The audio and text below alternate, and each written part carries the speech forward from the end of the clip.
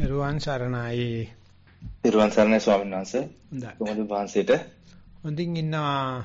දැන් වැස්සත් පායලා. සාදු සාදු සාදු. පූජනීය වන්දනීය ලොකු ස්වාමීන් වහන්සේ ඇතුළු ධම්මජීව ස්වාමීන් වහන්සේ සහ ධම්මකුසල ස්වාමීන් වහන්සේ ඇතුළු මහා සංඝ රත්නයන් අවසරයි. සියලුම දෙනාට තෙරුවන් සරණයි. එහෙමනම් අදත් අපි මේ රැස්ව සිටින්නේ සතිපතා කරන යෝගාවචරින්ගේ කමඨහන් සුද්ධ කිරීම සහ ධර්ම දේශනා වැඩසටහනටයි. ප්‍රථමයෙන් යෙදී ඇත්තේ කමඨහන් සුද්ධ කිරීම වැඩසටහන. එම නිසා කමඨහන් සුද්ධ කිරීමේ වැඩසටහනෙන් අද දවසේ වැඩසටහන ආරම්භ කරන ලෙසට පූජනීය වන්දනීය අතිපූජ්‍ය ධම්මජීව ලොකු ස්වාමීන් වහන්සේගේ දෙපා නමද මම ගෞරවපූර්වකව ආරාධනා කරමි. සාදු සාදු සාදු. එහෙමනම් ලිඛිත ප්‍රශ්න ඉදිරිපත් කිරීම සඳහා මම උපාලි මහත්මයාට ආරාධනා කරනවා. සාදු සාදු සාදු. තෙරුවන් සරණයි ස්වාමීන් වහන්සේ. ප්‍රශ්න ඉදිරිපත් කිරීමට අවසරයි. පළවෙනි වාර්තාව. ගෞරවනීය ස්වාමීන් වහන්සේ, පර්යංක භාවනාවේ අත්දැකීම් ඉදිරිපත් කිරීමට අවසරයි. ආශ්වාස ප්‍රශ්වාස 4-5 හුස්ම සිහින් වී ගියා. ඉන්පසු සිත හිස්තැනකට ගියා. වරින් වර ශබ්ද ඇසීමද සිත පිට යාමද සිදු වුණා. එවිට නැවත මූල කර්මස්ථානයට ඇවිත් ආනාපානයට සිත යොමු කළා. ඉන්පසු නැවත සිත හිස්තැනකට යාම සිදු වුණා. මෙසේ පැයක් පර්යංකේ ගත කළා. මෙයට සුදුසු උපදේශක් ලැබේවා. ඔබ වහන්සේට තුනුරුවන් සරණයි. සාදු සාදු සාදු. තව ඉස්සරහට යනකොට පළවෙනි හුස්මෙන්ම ඒ හුස්මේ අවසානයේ තියෙන ස්තන දකින්න පුළුවන්. ඒක තමයි කිට්ටු කරන ඉන්නේ. ඒකට ආස්වාස් ප්‍රස්වාසයේ ගෙවි යෑම නෙවෙයි දන්නේ. ආස්වාසයේ ගෙවි යෑම දකින්න හිස්තනක්. ප්‍රස්වාසයේ ගෙවි යෑම දකින්න හිස්තනක්.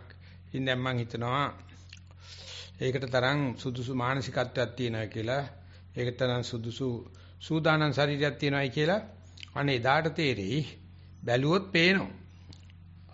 දැන් පේන්නේ හුස්මේ ගෙවි යෑම. දැන් අපි යන්න හදන්නේ ආස්වාසයේ ගෙවි යෑම, ප්‍රස්වාසයේ ගෙවි යෑම. ඒකනොත් ප්‍රස්වාසයේ ගෙවි යෑම තමයි ගොඩාක් උග දෙනකොට ප්‍රකට වෙන්නේ. නිකන් පොඩි අත්තුවක් අත්තලකට කියන්නේ. අන්න ඒක දක්නාසුලව බැලුවොත් බලන දේ තියෙන්නේ ගෙවි යෑමක් මිස පැවැත්මක් නෙවෙයි කියන එක ආස්වාසයේ ප්‍රස්වාසයේ හරහා දකින්න ලැබේවා කියලා ප්‍රාර්ථනා කරනවා. එහෙමයි ස්වාමීන් වහන්සේ. ඊළඟ ප්‍රශ්නය. පින්වත් ස්වාමීන් වහන්සේ, සක්මන දෙපයේ සංවේදනා බලමින් සක්මන් කළමි. විලුඹ ප්‍රථමයෙන් ඔසවන බව හා ප්‍රථමයෙන් තබන බව වැටහුණි. ලේවකයේ ප්‍රදේශයේ හා ඇඟිලි හා පාදයේ අතර ප්‍රදේශය නොදැනිනි. විලුඹට ශරීර බර වැඩිපුර දැනුනි. සිසිල් ගතිය හා තද ගතියක් දැනුනි. රළු බවක් වැටහුණි. සක්මනේදී වාර 2ක් පමණ විසිවී ගියේය. නැවත සක්මන් කළා. පර්යංකය. නාසය අගට හිත යොමු කොට ආශ්වාස ප්‍රශ්වාස බලන විට සිතුවිලි ගලා ආවේය. කල්පනාවටද වැටුනි. නාසයේ අග ප්‍රදේශයේ හුස්ම රැල්ල ගැටුනි. උඩුකය කිහිප විටක් ඉදිරියට නැවුනි. නිින්ද ගොස් නොතිබිනි. සතිමත් බව ඉදිරියට පවත්වාගෙන යාමට ඔබ වහන්සේගෙන් උපදෙස් පතමි. ඔබ වහන්සේට තෙරුවන් සරණයි. සාදු සාදු සාදු. යාර මුලින් ලියලා තියෙන විදිහට විලුඹෙන් පටන් අරගෙන විලුඹෙන් හමාර වෙන්නේ තනි පොළොවේ යනකොට තමයි. නමුත් අපි ඒක දියුණු පවුණු කරගන්න කන්දක් නගිනකොට විලුඹෙන් නෙවෙයි පටන් අරගන්නේ සමහරට ඇඟිලි වලින්. පල්ලමක් බහිනකොටත් වෙනස් ස්වරූපයක් තියෙන්නේ. වංගුවක් හැරෙනකොටත් එහෙමයි. ඉතින් අපි පටන් අර ගන්නකොට තනි පොළොවේ වංගු නැතුව සක්මන් මළුව කියලා එකක් හදාන වැඩ කරන ගියාට ඔතෙන්ට යනකම් ගිය කෙනා සූදානම් වෙන්න ඕනේ. සක්මන් සම්ප්‍රදාන කුල සක්මන් මළුවෙන් පිට කන්දක් නගිනකොට පල්ලමක් බහිනකොට අර දැනීම පොඩ්ඩක් හරි කිට්ටු කරගන්න බැරිද කියලා. එතකොට තේරෙනවා ඇවිදින හැම වෙලාවකම සක්මනක් වෙනවා. එතකොට අපි ඒක එදිනෙදා වැඩ සක්මන් මේ සතියෙන් කිරීම කියන මාතෘකාවටත් වැටෙනවා. එතකොට තනි පොළවේ සක්මන් මළුවක සක්මන් කරනකොට වෙනදට වැඩිය විශේෂත්වයක් දැනෙනවා. ඇයි මේ බුදුහාමුදුරුවෝ අපිට තනි පොළවක් හදලා දුන්නේ? පුරුදු වෙන්න. ඇයි අපිට වංගු නැති පොළවක් හදාගන්න කිය පුරුදු වෙන්න. නැත්නම් ඒ ටික පුරුදු වුණාට පස්සේ ඒකටම සීමා විය යුතු නැහැ.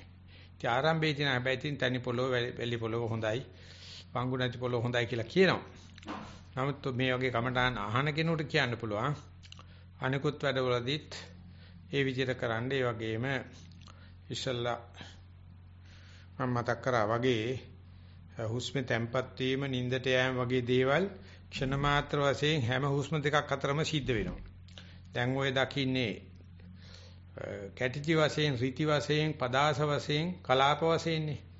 අන්නර ක්ෂණ මාත්‍ර වශයෙන් සිදුවෙන එක බලන්න යන එක තමයි මනසේ තියෙන තීක්ෂණ භාවය, ධම්ම විචය, නැත්තම් මීමන්සාව. ඉතින් අන්න ඒකටත් දැන් කාල් වේලා ඇවිල්ලා තියෙනවා කියලා තමයි හිතෙන්නේ. උත්සාහ කරලා බලන්න.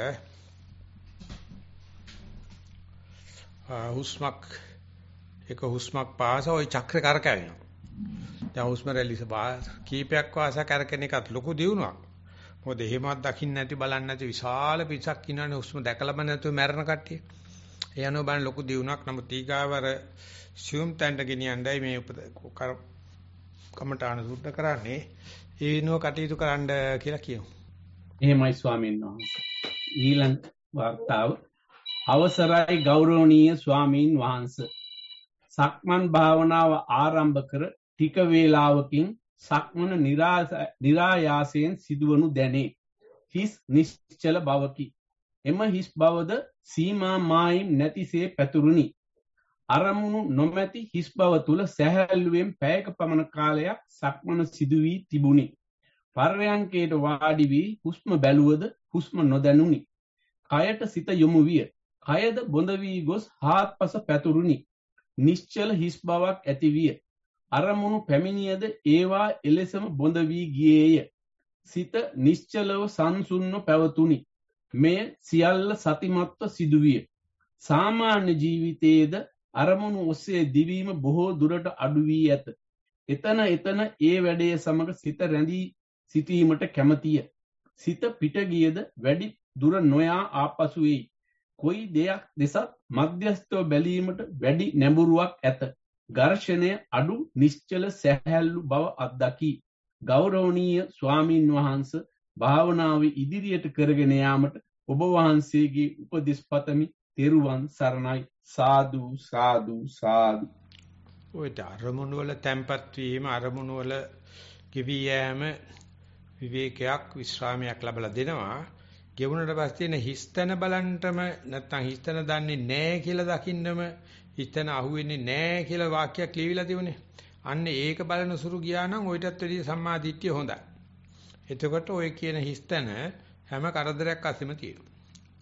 හැම ද්විතීයි අරමුණක් වලම තියෙනවා. ඒ නිසා දැනෙන්නේ නැති කොටස් ටික, දැනෙන්නේ නැති එක දන්න එක තමයි ලොකුම විපස්සනාව. ලොකුම සතිය.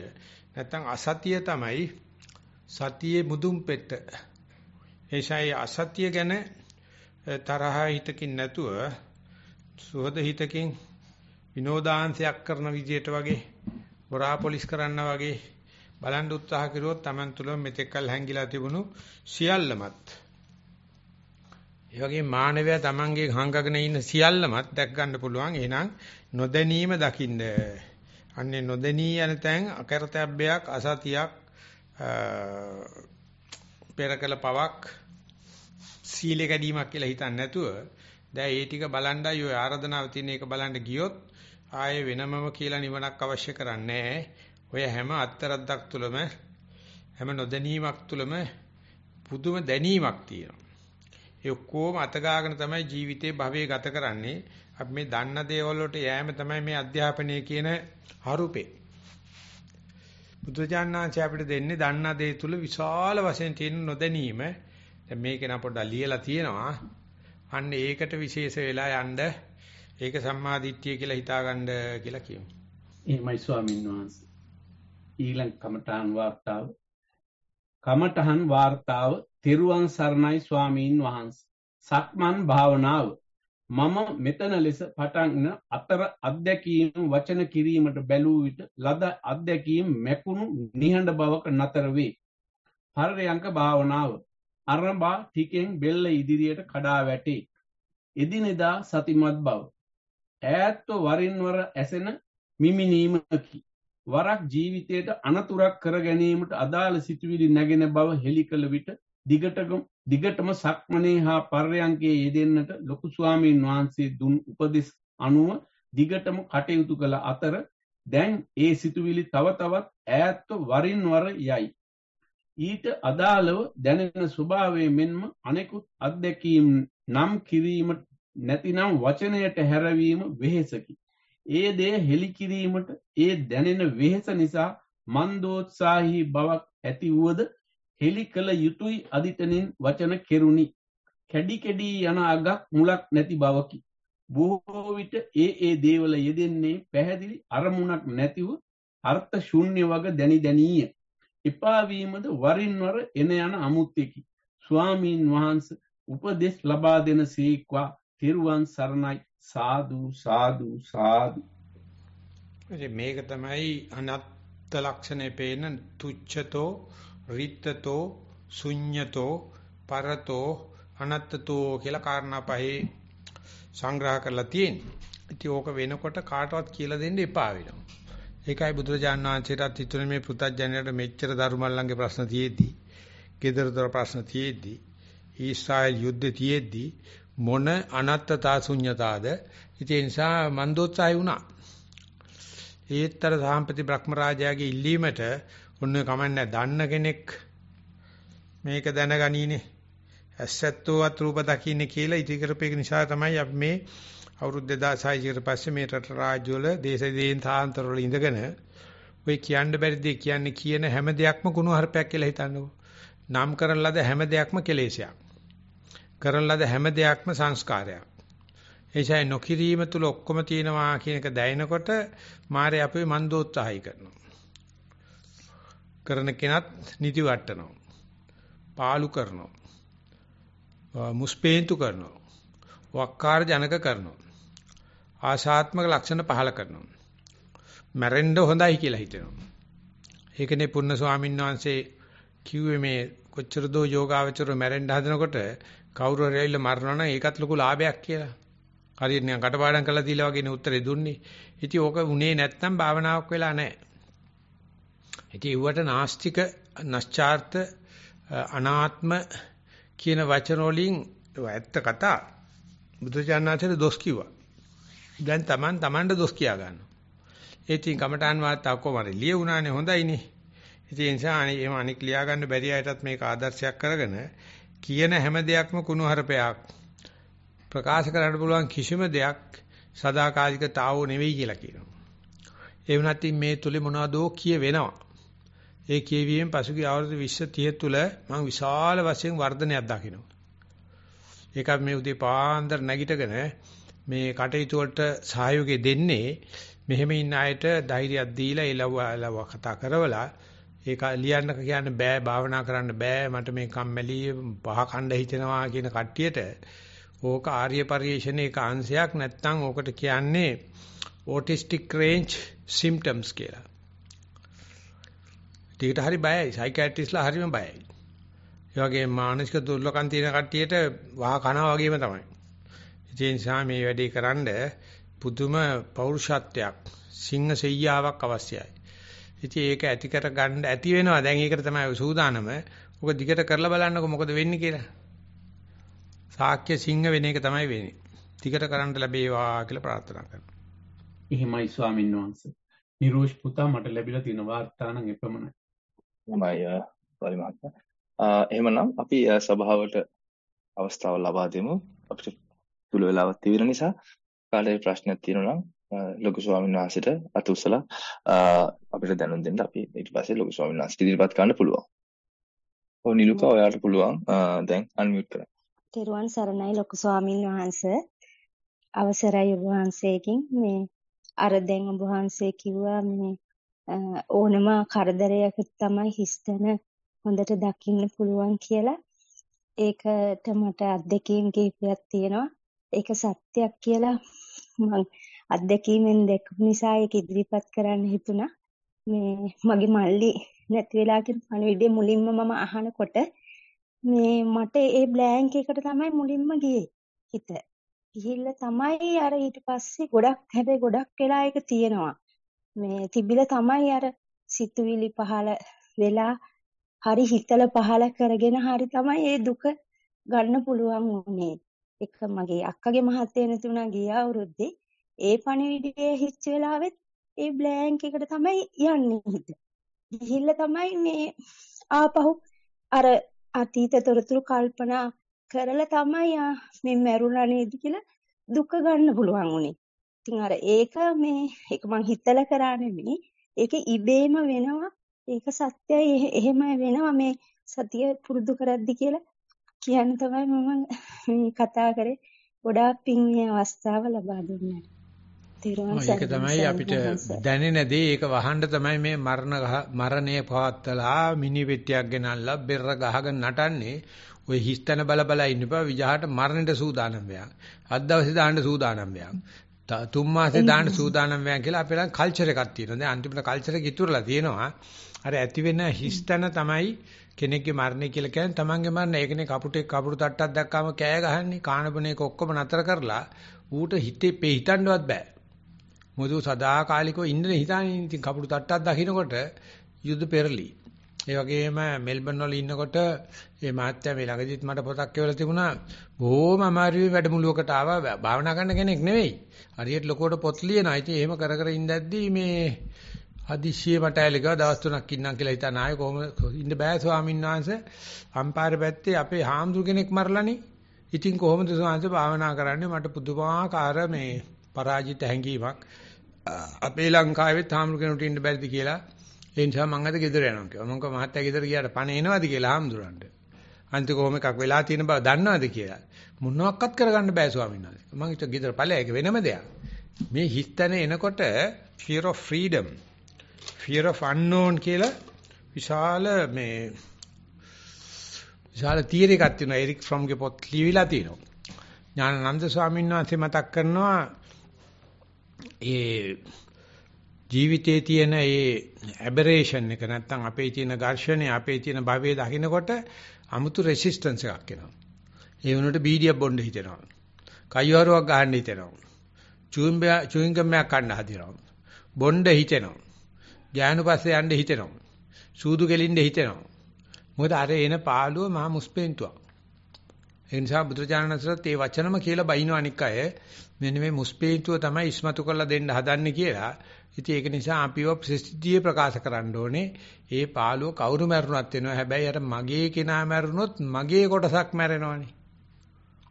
ලෝකෙ මිනිස්සු මැරුණාට දිනමින පත්තරේ මරණ දැන්වීම කියවන්නකෝ ඔය පාළුවේ ඉන්නේ නැහැ. එතනින් ගියාම දෙමළ භාෂාවෙන් තියෙන පත්තරයක මරණ දැන්වීමක් කියවන්නකෝ කියවන්න බෑනේ. ඉන්නේ නැහැ. මේ මගේ ආත්මය කරගත්ත දෙයක් බැරිච්චාම මගේ කොටහක් මැරෙනවා. ඉතින් විශාලට මරණාධාර සමිතියකට කතා කරලා මරණ දැන්වීම් ගහලා මිනි පෙට්ටියක් ගෙනල්ලා මිනියට රෝස වතුර ඉහලා নানা ප්‍රකාර දේවල් කරනවා අර හිස්තන නැවත නැවත එන එක වළක්ව ගන්න. ඉතින් ඒකට තමයි අපේ නෑදෑයෝ කියන මේ යමපල්ලෝ යාළුවෝ කියන නමපල්ලෝ වට කරලා මේ මල ගෙදෙට්ට ඇවිල්ලා මූණ අට කරගෙන ගෙදර ගිහිල්ලා හොඳට බොනවා. නැත්තම් කනවා. මල ගෙදර ආපුවාම අට කරගෙන ඉන්නවා. ඉතින් ඔය කෝලම් දකින්නකොට තමයි මට හිතෙන්නේ පැවිදි වුණොත් හොඳයි කියලා. හැබැයි පැවිද්දොත් ඔය කෝලම්ම කරනවා. පැවිද්දන්න තමයි කවුරු හරි මැච්චාම ලාභ. ඉතින් ඒ නිසා මැරිච්චාවයි. ඔය කියන්නේ මම මැරෙන්නේ නැහැ කියන අදහසනේ. ඒ නිසා ඒන පාළු ගතිය හැමදාම ඉන්නවා නම් මරණානුස්සතියේ අමරණීය වෙනවයි කියලා බුදුරජාණන්සේ කෙටි ෆෝමියුලා එකක් පෙන්නලා තියෙනවා. නාහම් බික්කවේ අඤ්ඤං ඒක ධම්මං සමනුපස්සාමි යදිදං මරණානුස්සති. අමතෝ ගදං අමත පරියෝසාන. මේ මරණේ තියෙන හිස්තැනම කවුරු හරි මැරෙනකොට නේ හිස්තැනම නැවත නැවත ජීවත් කරනවා නම් අපි අමරණීය වෙනවා. අමතෝ ගදං අමත පරියෝසාන. ඒ නිසා මරණය තුලින් තමයි අමරණීයත්වයට යන්න පුළුවන් වෙන්නේ. අනිත් ඇත්ත එක්ක වේදාගෙන කණ්ඩ කියලා කියන්න පුළුවන්. එහෙමයි ස්වාමීන් වහන්සේ ගොඩාක් පින් පැහැදිලි කරලා දුන්නට තේරුම් සරණයි. සාදු. එහෙමනම් සුපේශලා මහත්මියට පුළුවන් ඊගා ප්‍රශ්නය ස්වාමීන් වහන්සේට ඉදිරිපත් කරන්න. අවසරයි ගෞරවනීය සයන්වංශ නමස්කාර වේවා. සයන්වංශ මම දැන් මාස 5ක විතර ඉඳලා මේ මිත්‍රිගලේ නිසල්නෝනේට සම්බන්ධව භාවනා කරන්නේ. සයන්වංශ මට ආනාපාන සතියේදී අර හුස්මට හිත පිටවා ගන්න ගොඩක් අපහසුයි. කියන්නේ එක තැනක් අල්ලන්න අමාරුයි. ඊට කලින් අවුරුදු 3-4ක් තනියම භාවනා කරා. මට සම්පූර්ණ හුස්ම අර කියන්නේ ස්පියා ගත්තාම සම්පූර්ණ හුස්ම ටිකම එක ගුලියක් වගේ තමයි දැනෙන්නේ අපේ සයන්වංශ. සයන්වංශලගෙන් කමටහන් ගනිද්දී කිව්වා මේ පිම්බීම හැකිලිම හරි බලන්න උත්සාහ කරන්න කියලා. නමුත් අර හුස්ම ගුලියටම එකක් විදියට තමයි දැනෙන්නේ අපේ සයන්වංශ. ඔව් ඒක බලන්න හුස්ම බලන්න බැරි අපහසුතාවය. හුස්ම නොදැනීම තුල කවදාකවත් මාන්නයක් එන්නේ නැහෙනි. කවදාකවත් සක්කාය දිට්ඨිය වැඩෙන්නේ නැහෙනි. කවදාකවත් හිතලා ගන්න බෑනේ. ඒ නිසා බලන්න බෑ කියන එක දිහා බලන්න. ඒක තේරෙනවනේ. ඒක නෙමෙයි කතා කරන්නේ. ඒක ඉස්තර වෙච්ච දවසට පිම්බීම හැකිලිමත් අත කැඩිච්ච මිනිහට කකුල කැඩිච්ච මිනිහට කකුල් වාරුවක් වෙයි. නමුත් එහෙම නෙවෙයි මේක බෑ. ඔය හුස්ම දකින්නවා කියන ඔක්කොමලා ඔය මොකද්ද ඕකෙන් 100ට එකක් දෙකක් දැකලා තමයි කෑ ගහන්නේ. නොදැකීම තමයි සිද්ධ වෙන්නේ. ඉතින් තමයි අපි ගෙනියන්නේ බුදුහාමුදුරුවෝ දැකීම හරහා නොදැකීමට. සතිය හරහා අසතියට. මමයා හරහා මමයා නැත්තඳ. විස්තර කරන්න පුළුවන් දේ හරහා විස්තර කරන්න බැරි දෙයට. සීමා මරියාදාවල් තියෙන තැනක ඉඳලා සීමා මරියාදාවල් නැත්තන. ඉතින් ඉතින් පටන් ගත්තාම ටිකක් අප්සෙට් තමයි. ඒ කියන්නේ ඒ තරම් නිවනට බයයි අපි. ඒ තරම් අපි සත්‍යයට බයයි. අපිට ඕනේ මේ ඉඳුරම් පිනවන්න පුළුවන් මොනවා හරි හොල්මනක්. මේ හොල්මන තියෙන්නේ නොහොල්මනේ කියලා තේරෙන්නේ නැහැ. ඒ නොහොල්මන කරදරයක් කරගෙන තමයි මේ ජීවිතේ සංගීත සම්දර්ශන කරගෙන ඔය ඇඩ්වර්ටයිස්මන්ට් ගහගෙන රූප සම්ප්‍රදාය තරඟ පවත්වාගෙන මේ කෝලම. ඒ නිසා ඒකෙන් පටන් ගන්න එක වඩා හොඳයි කියලා හිතලා ඒකට සූදානම් ශරීරයෙන් යන්නකො මට දැනෙන්නේ නැහැ. ඒ නොදැනීම තුල කවදාකවත් සක්කාය දිට්ඨිය හදන්න බෑ. කවදාකවත් මාන්නක්කාරකමක් එන්නේ නැහැ. දැනිච්ච දවසේ පුදුම මාන්නක්කාරකමක් එනවා. ඔන්න කර්මස්ථානාචාර්ය කෙනෙක් වෙන්න හිතෙනවා. දන්නේ නැති ඕන කෙනෙක් එන්න මයි ළඟට මං කියලා දෙන්නම් ආනාපාන සතිය කරන හැටි කියලා ඔන්න ඇඩ්වර්ටයිස්මන්ට් කරනවා. ඒක නිසා ඔය නොදැනීමේ තියෙන නිහතමානීකම අහිංසක ගතිය අරඹිල් බැසුන් දායක විදිහට පාවිච්චි කරන්න කියලා කියන්න පුළුවන්. එහෙම තෙසන සප්‍රමාණ නමස්කාර වේවසයන්ස. සාදු. එහෙමනම් අද දිනත් අප වෙනුවෙන් අනුකම්පාවෙන් කමඨහන් වාර්තාවලට පිළිතුරු ලබා දුන් ගෞරවනීය පූජනීය ලොකු ස්වාමීන් වහන්සේට නිදුක් නිරෝගී දීර්ඝායුෂ පතන අතර ඔබ වහන්සේත් අප සියලු දෙනාට උතුම් වූ නිර්වාණ අවබෝධය කර ගැනීමට මේ සියලු පින් හේතු වාසනා වේවා යන ප්‍රාර්ථනාවෙන් අවසරයි ඔබ වහන්සේ වන්දනා කිරීමට. සාදු ඕකාස වන්දාමි බන්තේ සුවපත් වෙත්වා. සාදු මයා කතම් පුඤ්ඤං සාමිනා අනුමෝදී තබ්බං. සාදු අනුමෝදාමි. සාමිනා කතම් පුඤ්ඤං මයිහං දාතබ්බං අනුමෝදී තබ්බං. සාදු අනුමෝදාමි. ඕකාස ద్వාරත්තේන කතං සබ්බං අච්චයං කමතමේ බන්තේ කමාමි කමිතබ්බං. සාදු ඕකාස කමාමි බන්තේ සුවපත් වෙත්වා. ဒုတိယံ පි ඕකාස වන්දාමි බන්තේ සුවපත් වෙත්වා. තතියම් පි ඕකාස වන්දාමි බන්තේ අභිවාදන සීලිස්ස නිච්ඡං වද්දාපච්චායිනෝ චත්තාරෝ ධම්මා වඩ්ඩಂತಿ ආයුවන්නෝ සුඛං බලං ආයුරාෝග්‍ය සම්පatti සග්ග සම්පatti මේවච අතෝ නිබ්බාන සම්පatti මිනාතේ සමිජ්ජතු. සාදු සීලවන්තං ගුණවන්තං පුඤ්ඤක්කෙත්තං අනුත්තරං දුල්ලබේන මයාලද්දං පස්සිතුං වන්දිතුං වරං සාරිපුත්තාදි තේරාණං ආගතම් පට්ටිපාටියා සද්ධා සීලං දයාවාසං බුද්ධ පුත්තං නමාමහං සාදු සාදු සාදු සාදු නිරෝෂ් හරි අපි පටන් ගමු. සාදු සාදු සාදු.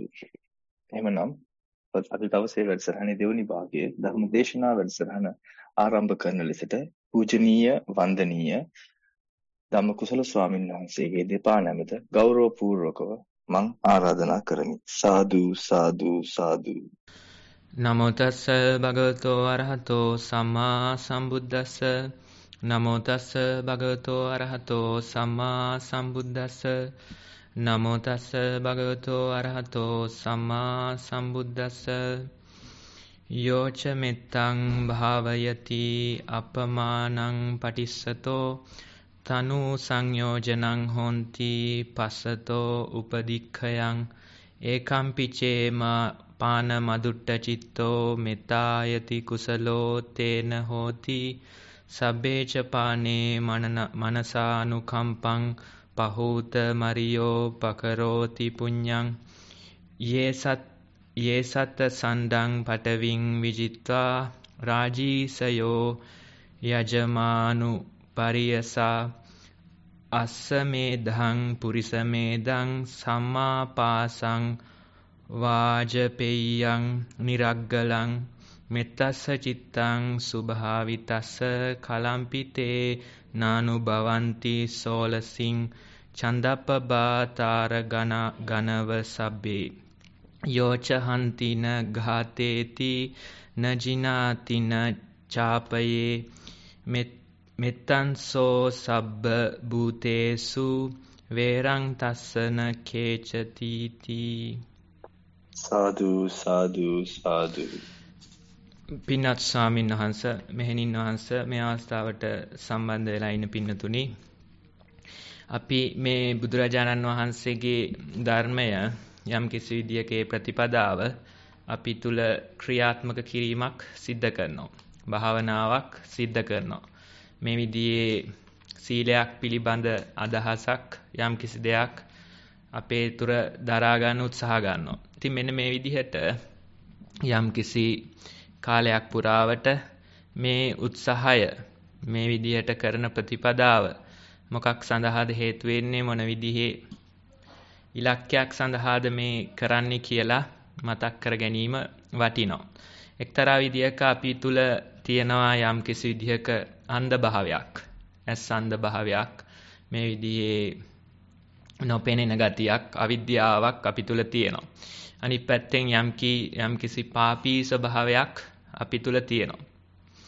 ඒ වගේම අනිත් පැත්තෙන් අන්න බුදුරජාණන් වහන්සේගේ ප්‍රතිපදාව ක්‍රියාත්මක කරනවා නම් අන්න අපි තුල යම් කිසි අන්ධ භාවය වෙනුවට ආලෝකයක්, ඇස්පෙනීමක් ඇති කරගන්න උත්සාහ කරද්දීම අර පාපී ස්වභාවය වෙනුවට අන්න යම් කිසි විදියක පිං ඇති ස්වභාවයක්, අර විදිහේ සුබ ස්වභාවයක් ඇති කරගන්න අපි උත්සාහ ගන්නවා. ඉතින් එන්නේ විදිහේ දෙපැත්තක් මේ ජීවිතය තුළ තියෙනවා. එක් පැත්තක් සංසාරේ දිහාවට, පැවැත්ම දිහාවට අදිද්දී අනිත් පැත්ත නිවන දිහාවට, නැවැත්ම දිහාවට අදිනවා. ඉතින් ඔන්න ඔය දෙපැත්තට හැම වෙලේම ඝට්ටනයක්, දෙපසට ඇදීමක්, අරගලයක් අපි තුල දකින්න පුළුවන්. වෙන කොහෙවත් නෙමේ, අපේ හිත තුලම යම් කිසි දියක මේ දෙපැත්තට ඇදිලා පවතිනවා. එක් පැත්තකින් අර පාපී ස්වභාව, අන්ධකාරයක් වැඩි වැඩියෙන් දියුණු කරන්න, රජ කරන්න උත්සාහ ගද්දී අනිත් පැත්තෙන් මේ ප්‍රතිපදාව තුලින්, භාග්‍යතුන් වහන්සේගේ මඟ පෙන්වීම තුලින් අපි යම් කිසි විදියක ආලෝකයක්, ඒ වගේම අර කී විදිහේ පාපී ස්වභාවය දුරු කිරීමක් අපි තුල ඇති කරගන්න අපි උත්සාහ ගන්නවා. ඉතින් මෙන්න මේ දෙක අතර හටනක්, අරගලයක් තමයි සාමාන්‍ය මේ ප්‍රතිපදාවක් කියන්නේ. කාට වුණත් එක්තරා විදියක අර නිකන් ඉලක්කයට යනවා වගේ එක දිගට මේක හොඳ දිහාවටම යන්න අමාරු වෙයි. ගොඩක් වෙලාවට අනිත් පැත්තට අඳුරු දිහාවට අපිව නොදැනීම ඇදිලා යනවා. ඒ විදිහේ ඇදගෙන යාමක් සිද්ධ වෙනවා. අන්න වැඩි වැඩියෙන් සංසාරයක් ගෙතෙනවා. වැඩි වැඩියෙන් පැවැත්මක් මතුවලා එනවා. නමුත් අන්න ටිකෙන් ටික උත්සාහයෙන් භාවනාවක් වගේ කරන කෙනෙක් නැවත නැවත මේ වර්ධින පැටලෙන තැන් දැනගනිමින් මේ අඳුර දිහාවට ඇදිලා යන ක්‍රියාවලියට ඉඩ නොදෙමින් ටිකෙන් ටික ආලෝකයේ දිහාවට ටිකෙන් ටික නිවීමක් දිහාවට ගමන් කරන්නත් උත්සාහ ගන්නවා. ඉතින් ඔන්න ඔය විදිහේ දෙපැත්තට ඇදීමක් පිළිබඳ කතාවක්. ඉතින් ඔය පිළිබඳ යම් කිසි විදිහක පාඩයක් සඳහන් වෙනවා. මේක එක්තරා විදිහක නිකම් බයිබල් පාඩයක්ද දන්නෙත් නැහැ. එහා සම්බන්ධ එකක්ද දන්නෙත් නැහැ. කෙසේ නමුත් සඳහන් වෙන්නේ මොකද්ද මෙන්න මේ කී අදහසට සමාන අදහසක් තමයි එතනක් තියෙන්නේ. කියනවා the sinful and blinkered are forced to live forever. මේ විදිහට අන්න පාපී ස්වභාවයක් ඇති අන්ධ කට්ටිය අඳුර රජ කරපු කට්ටිය අන්න are forced to live forever. මේ පිරිසට සදාකාලිකව ජීවත් වෙන්න බල කිරීමක් කරනවා. අන්න පැවැත්ම දිහාවට සංසාරේ දිහාවට වැඩි වැඩියෙන් ඉන්ධන ලැබෙනවා බල කැවෙනවා. අනිත් පැත්තට කියනවා while righteous and awakened are privileged to be able to die. අන්න මේ විදිහට තමුන් තුල පාපී ස්වභාවය අඩු කරගත්ත ඒ වගේම අර විදිහේ එලියක් ඇහැක් වර්ධනය කරගත්ත ඒ විදිහේ කෙනෙක් ඒ විදිහේ පිරිසක් අන්න මැරෙන්න පිං ඇත්තෝ. එහෙම නැත්නම් මේ පැවැත්ම වෙනුවට නැවැත්මක් අන්න ලං කරගන්න පුළුවන් හැකියාවක් ඇති පුද්ගලයෝ කියලා සඳහන් කරනවා. ඉතින් ඔන්න ඔය විදිහේ යම් කිසි විදියක මේ පැවැත්ම කියන්නේ සංසාරේ තමයි.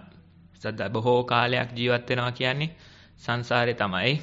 අනිත් පැත්තට නැවැත්ම කියන්නේ අන්න නිවනක් දිහාවට යෙදෙන ගමනක්. එක පැත්තක් අන්ධකාරයක් පාපී ස්වභාවයක් රජ කරද්දී අනිත් පැත්ත එලියක් අර විදියට සීලයක් රජ කිරීමක් සිද්ධ කරනවා. ඉතින් ඔන්න දෙපැත්ත පිළිබඳ කතා බහක් තමයි අද දවසටත් අපිට ඉදිරිපත් වෙලා තියෙන්නේ. ඉතින් බුදුරජාණන් වහන්සේ මේ සඳහා අර කලින් කී ආකාරයෙන්ම ප්‍රවේශයක් අරගෙන මෙන්න මෙහෙම දෙයක් ප්‍රකාශ කරනවා. මොකද්ද කියන්නේ? මහණෙනි, මේ යම්කිසි කෙනෙක් නොයෙකුත් පුණ්‍ය කිරිය පින්කම් කරන්න පුළුවන්. නොයෙකුත් ක්‍රමවේදවලට මේ දේවල් සිද්ධ කරන්න පුළුවන්. නමුත් ඒ කරන පින් ක්‍රමවේද නැත්නම් පුණ්‍ය කිරිය වලට වැඩිය බොහෝ උසස් ක්‍රමවේදයක්, බොහෝ උසස් මඟ පෙන්වීමක් මම සිද්ධ කරනවා කියන අදහස බුදුරජාණන් වහන්සේ ඉදිරිපත් කරනවා. එනේ අදහස පිළිබඳ යම්කිසි කතා බහක් සිද්ධ කරනවා. එතකොට කියන්නේ මොකක් ගැනද මේ? අන්න මේ යම්කිසි පුණ්‍ය ක්‍රියාව වෙද්ද ඒ හැම පුණ්‍ය ක්‍රියාවකටම වැඩිය මම මේ මෛත්‍රී චේතෝ විමුක්තිය අන්න ඒ ස්වභාවය මේ විදිහට අගය කිරීමක් සිද්ධ කරනවා. අර පින්කම් වලින් 16න් එකක් තරම්වත් ඒක වටින්නේ නැහැ කියලා ප්‍රකාශ කරනවා. එතකොට මේ චේතෝ විමුක්ති ස්වභාවය අන්න යම් කිසි විදියක මේ චන්ද්‍රයා තරු මැඩ පවත්වගෙන අහසේ බබලනවද දිලිසෙනවද මෙන්න මේ විදිහේ ස්වභාවයක් බව මේ විදිහේ 16න් එකක්වත් නොවටින අන්න ආලෝකයක් තමයි තරු වලට තියෙන්නේ. චන්ද්‍රයා බොහොම ආකර්ශනීය විදිහට බොහොම අලංකාර විදිහට බැබලීමක් සිද්ධ කරනවා. අන්න ඒ වගේ වෙනසක් මේ දෙක අතර තියෙනවා කියන සටහන මතක් කිරීම බුදුරජාණන් වහන්සේ අපිට ඉදිරිපත් කරනවා. අන්න ඉදිරිපත් කරපු අදහස තමයි යම්කිසි විදියක ගාථා කිහිපයක් විදිහට මේ අද දවසේ ඉදිරියෙන් තියාගත්තේ. මොකක්ද එතන කියන්නේ? යෝච මෙත්තං භාවයති අපමානං පටිස්සතෝ තනු සංයෝජනා හොಂತಿ පස්සතෝ උපදික්ඛයං. අන්න යම් කිසි කෙනෙක් සිහි ඇතුව අප්‍රමාණ වූ මෛත්‍රී සිතක් වඩාද නිර්වාණය දකින්නා වූ ඔහුගේ සංයෝජන තුනී වෙත්. අන්න ඒ විදිහ අදහසක් තමයි මුලින් ඉදිරිපත් කරන්නේ. ඊට පස්සේ කියනවා ඒකම්පිචේ පාන මදුට්ට චිත්තෝ මෙත්තායති කුසලෝ තේන හෝති සබ්බේච පානේ මනසානුකම්පං පහූත මරියෝ පකරෝති පුඤ්ඤං. යම් කිසි එක් සත්වයෙක් කෙරෙහි ද දූෂිත නොවූ සිත් ඇත්තේ මෛත්‍රී කෙරේද සියලු සතුන්ට හිතානුකම්පී ඔහු බොහෝ පින් කෙරෙත්. ඊළඟට කියනවා යේ සත්ත සණ්ඩං පටවින් විජිත්වා රාජීසයෝ යජමානානු පරියගා අසමේදං පුරිසමේදං සම්මාපාසං ව්‍යාපජෙය්‍ය නිරග්ගලං. එතකොට යමෙක් මේ සත්ත්ව සමූහයා ගැවසීගත් පොළව ජයගෙන තවුසන් වැනි දැහැමි රජවරුන්ට දන් දෙමින් හැසිරුණාද මෙන්න මේ විදිහට යාග වර්ග 4ක් සඳහන් කරන ඒ දවස්වල යම් කිසි විදියක දන්නා ප්‍රසිද්ධ නම් වෙන්නේ නැති අස්සමේදම් පුරිසමේදම් සම්මාපාසං ඔය විදිහට විවිධ යාග පූජා වගේ දේවල් ඒ විදිහේ දේවල් කරනවද? එතකොට මේ තැනැත්තා මේ විදිහට මේ පෘථුවිය ජයගෙන මේ තවුසන් මේ ලෝකේ සත්වයන්ට දන් දෙමින් මේ විදිහට නොයෙකුත් යාග පූජා කරමින් කල් ගෙවනවා.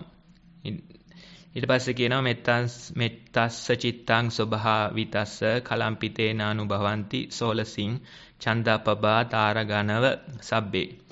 මෙන්න මේ මෛත්‍රී චේතෝ විමුක්තියෙන් ලබන පිනෙන් සොලොස් කලාවෙන් එකක්වත් මේ කටයුත්තෙන් ලබන්නේ නැහැ. මේ විදියට යාග කළා මේ විදියට දන් දීලා ලබන්නේ නැහැ.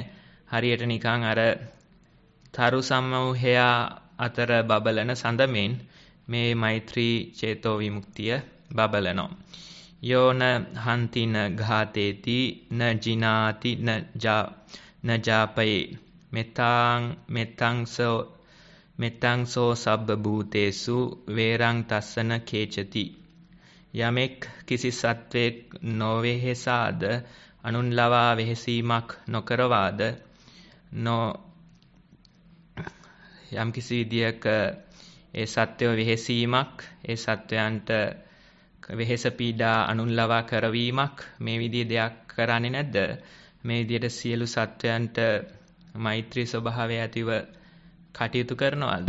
අන්න ඔහුට වෛරයක් නම් හට නොගනී කියන අදහස තමයි බුදුරජාණන් වහන්සේ ඉදිරිපත් කරන්නේ. එතකොට මේ පින් කිරිය පුණ්‍යක් කිරිය විදිහට මේ විවිධ කටයුතු කරන්න පුළුවන්.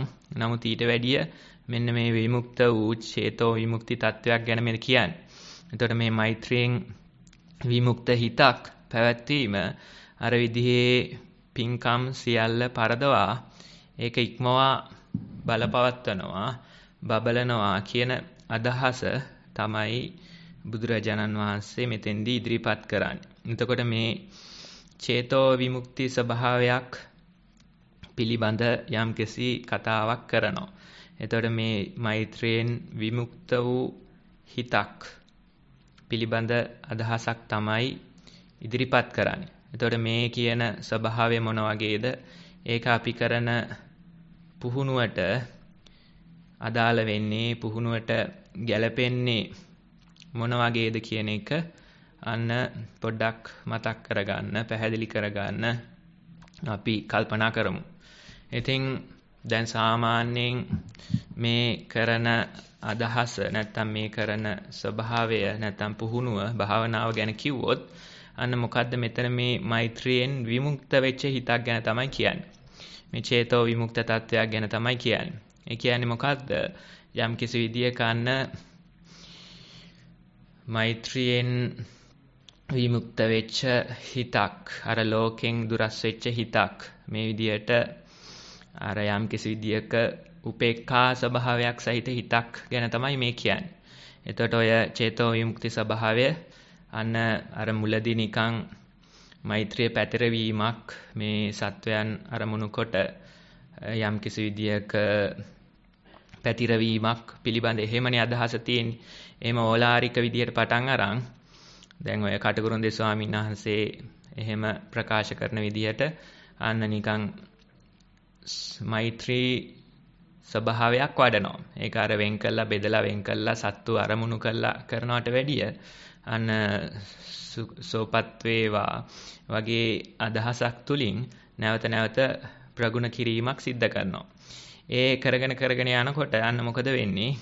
අර හිතේ තියෙන යම්කිසි ඒකාග්‍රතාවයකුත් එක්ක යම්කිසි අපි හිතමු ඔය ධ්‍යාන භාවනා විදිහට අන්න යම්කිසි පුහුණුවක් කරනකොට අන්න කාලෙත් එක්ක අර ඕලාරික ස්වභාවයේ හැලිලා ගිහිල්ලා විතක්ක ਵਿਚාර ස්වභාව හැලිලා ගිහිල්ලා අර පීති ස්වභාවයත් හැරිලා ගිහිල්ලා සුඛ ඒකාග්‍රතාව කියන අර චතුත්ථ ධානය ස්වභාවයක් අන ටික ටික මතුවලා එනවා. එතකොට එන්නේ ඒ වගේ විමුක්ත හිතක් ගැන තමයි මේ කියන්නේ. එතකොට ඕලාරික විදියට අර මෛත්‍රී පැතිරීමක් වෙනුවට ඒකෙන් විමුක්ත වෙච්ච ඒ ප්‍රතිපදාව තුලින් විවේක වෙච්ච හිතක් ගැන තමයි මේ කියන්නේ. එතකොට එන්නේ විදිහේ හිතක් යම් කිසි කෙනෙක් වඩනවද පුහුණු කරනවද අන්න ඒ හිතට මේ විදිහේ ද්වේෂයක් මේ විදිහේ නොයෙකුත් අරමුණු ගැනීමක් සිද්ධ වෙන්නේ නැහැ. ඒ වෙනුවට ඒ හිත අන්න යම් කිසි විදිහක නොසැලී පවතින ස්වභාවයක් ඒ තුල තියෙනවා. අන්න ඒ වගේ ස්වභාවයක ආනිසංස තමයි බුදුරජාණන් වහන්සේ මේ ප්‍රකාශ කරන්නේ. මේ විදිහට සිහිය ඇතුව අප්‍රමාණ වූ මෛත්‍රී සිතක් මේ තැනැත්තා වඩනවා. ඒ වඩනකොට මොකද වෙන්නේ? මේ හිතට තවදුරටත් අර යම් සංයෝජන ස්වභාව අර විදිහට නොයෙකුත් කෙලෙස් ස්වභාව දරන්නේ නැහැ, අරගන්නේ නැහැ. අන්න එතකොට ඔහුගේ මේ නිවීමක් දිහාවට යන ගමනක් තියෙනවා. අර විදිහට පැවැත්මක් වෙනුවට නැවැත්මක් දිහාවට, තව කොකු බන්ධන වැටීමක් වෙනුවට නැවතීමක් දිහාවට, මේ විදිහේ ස්වභාවයක් දිහාවට මේ තැනැත්තගේ හිත ටිකෙන් ටික ගමන් කරනවා, හැරෙනවා. පැවැත්ම වෙනුවට නැවැත්මක් මේ හිත තුල මතුවලා එනවා, දියුණු වෙලා එනවා. ඉතින් ඔන්න ඔය චිත්ත ස්වභාවයේ වටිනාකම මේ කරන පුහුණුවේ වටිනාකම පෙන්වන අවස්ථාවක් තමයි මේ භාග්‍යතුන් වහන්සේ පැහැදිලි කරන්නේ. මේ හිතට අර විදිහේ විවිධ පුද්ගලයෝ කෙරෙහි ද්වේෂ සහගත තත්ත්ව, විවිධ පුද්ගලයෝ පිළිබඳ අර විදිහට අතීත මතක, අනාගත සැලසුම් වගේ විදිහට මේ නොයෙකුත් දේවල් අරගන්න ස්වභාවයක් නැහැ. ඒවා දරා ගන්න ස්වභාවයක් නැහැ. ඒ වෙනුවට මේ හිත අන්න විවේකී ස්වභාවයකින් කල් ගෙවනවා. එතකොට මේ නියම මෛත්‍රී චේතෝ විමුක්තියක්, එහෙම නැත්නම් මේ මෛත්‍රියෙන් විමුක්ත වෙච්ච හිතක් කියන්නේ මොකද්ද? ඒකට අර ලෝකේ කරදර නොගෙන ඉන්න පුළුවන්. අර බාහිර පුද්ගලයෝ පිළිබඳ ද්වේෂයක්, ඒ බාහිර පුද්ගලයන්ට අර විදියට වෙහෙසීමක්, පීඩා කිරීමක්, මේ වගේ දේවල් ඒ හිතට දරන්නේ නැහැ, රඳන්නේ නැහැ කියන ස්වභාවයක් මේ තුල තියෙනවා. ඉතින් එන්නේ විදිහේ විමුක්ත හිතක් පිළිබඳ කතාවක් තමයි මේ කරන්නේ. අන්න ඒ විදිහේ විමුක්ත හිතක් හදනවා නම්, වඩනවා නම් අන්න ඒ වැඩිීමේ ආනිසංස, ඒ ස්වභාවයේ ආනිසංස තමයි බුදුරජාණන් වහන්සේ මේ පෙන්눔 කරන්නේ. අන්න නැවත ප්‍රකාශ කරනවා යම් සත්වයකට මේ විදිහේ වෙහෙසීමක්, අනුන් ලවා වෙහෙසවීමක් සිදු කරන්නේ නැද්ද? සියලු සත්වයන්ට අර විදිහේ අප්‍රමාණ වූ මේ විදිහේ මෛත්‍රී සිතක් වඩනවාද? මේ එක් සත්වයකටවත් යම් කිසි විදිහක මේ දූෂිත වූ හිත ඇති ස්වභාවයක් මේ තැනත් ඇති කරන්නේ නැද්ද? අන්න මේ විදිහේ විවේක හිතක මෙන්න මේ පමණ අනිසංස තියනවා කියන අදහස තමයි බුදුරජාණන් වහන්සේ ගෙනහැර දක්වන්නේ. දැන් අපි හිතමු සාමාන්‍යයෙන් භාවනාවක් වඩනකොට සිහිය ඉදිරිපත් කරගත්තාම අන්න ගොඩක් වෙලාවට අපිට කාලයක් තිස්සේ පුහුණු කරන කෙනෙක් කරන ප්‍රකාශයක් තමයි අන්න යම් විදිහට නොයෙකුත් අතීත මතක වෙන්න පුළුවන්. විවිධ පුද්ගලයෝ සමග ගැටුණු සිදුවීම් වෙන්න පුළුවන්. මෙන්න මේ වගේ දේවල් ඉදිරිපත් වෙලා එනවා. ඒ වගේ දේවල් අපේ හිතට දරා ගන්න ස්වභාවයක්, අපේ හිතට රැඳෙන ස්වභාවයක් අන්න අපි අත්දකිනවා. නැවත නැවත අපේ හිත ගමන් කරන්නේ අර වෙච්ච සිදුවීම ඔස්සේ. කවදා අවුරුදු ගණන් මාස ගණන් ගෙවුනත් නැවත නැවත ඒකම ප්‍රකාශ කරනවා, ඒක ගැනම කතා කරනවා, ඒක ගැනම හින්ට් ගහනවා. ඔය වගේ කොතෙකුත් දේවල් දැක ගන්න පුළුවන්. මොකද හේතුව අන්න අපේ හිත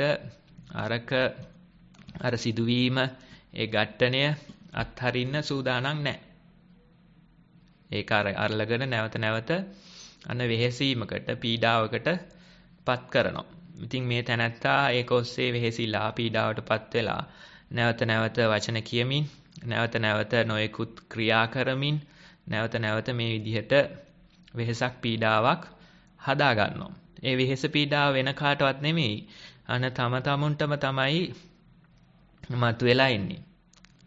ඔය කරන අනතුරු, ඔය කරන කෝපයෙන් වෛරයෙන් කරන දේවල්, ඒ දේවල් වෙන කාටවත් අනතුරක් කරනවා කියලා අපි කරාට මොකද අපිටම තමයි මේ අනතුර මතුවලා ඉන්නේ.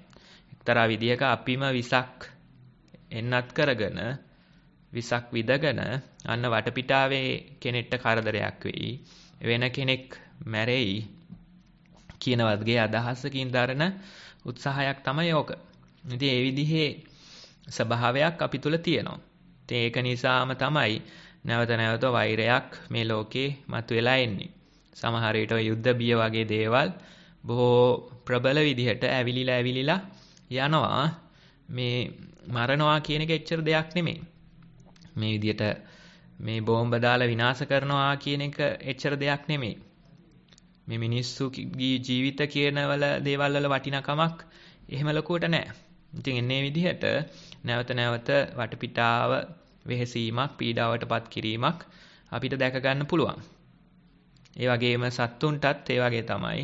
නොයෙකුත් විදිහට සත්තුන්ව වෙහෙස පීඩාවට ලක් කරමින් අන්න යම් කිසි විදිහක මේ අපිට ඕන විදිහට කපලා කොටලා ආහාරයට ගන්න පුළුවන් කියන, අපිට ඕන විදිහට ඝාතනය කරලා දාන්න පුළුවන් කියන අමුතු ස්වභාවයක් තියෙනවා. ඒක විනෝදාංශයක් විදිහට, ඒක අර විදිහට ආහාරය ප්‍රිය කරමින් කරන දෙයක් බවට පත් වෙලා තියෙනවා.